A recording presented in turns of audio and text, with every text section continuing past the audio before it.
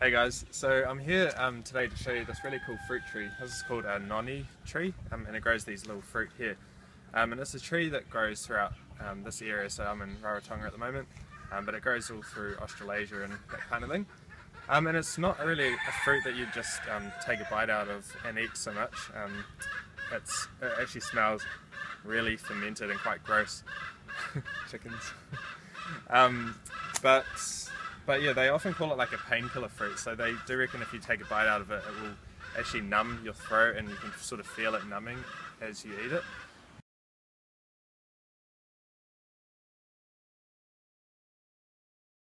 It's very squishy.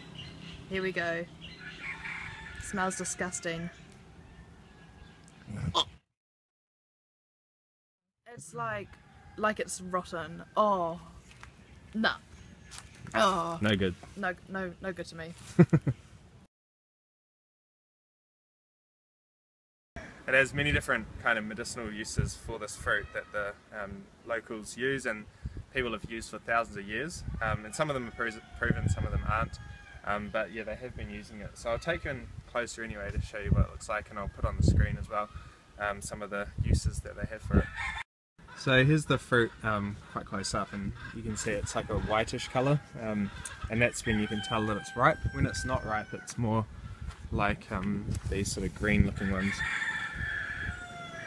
There you go. Fruits and flowers all throughout the year. It doesn't have like a season. I guess that's because it's in a tropical country, but you can see there's the little flowers and the fruits and the flowers together. So I was talking to one of the locals here, and they reckon the juice that comes out of the noni fruit that they use, it has kind of a similar enzyme or similar enzymes as what you find in humans, and so by drinking the juice it means that it replaces any enzymes that your body needs, and therefore it can kind of target a lot of different illnesses that you have.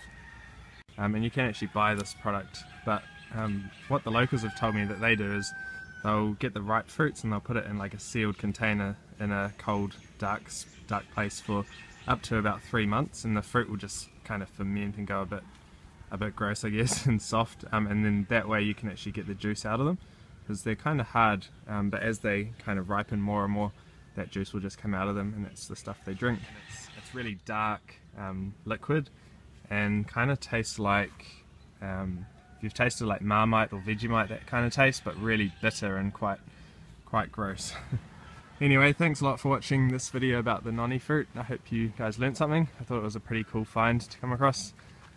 So yeah, we'll see you in the next video.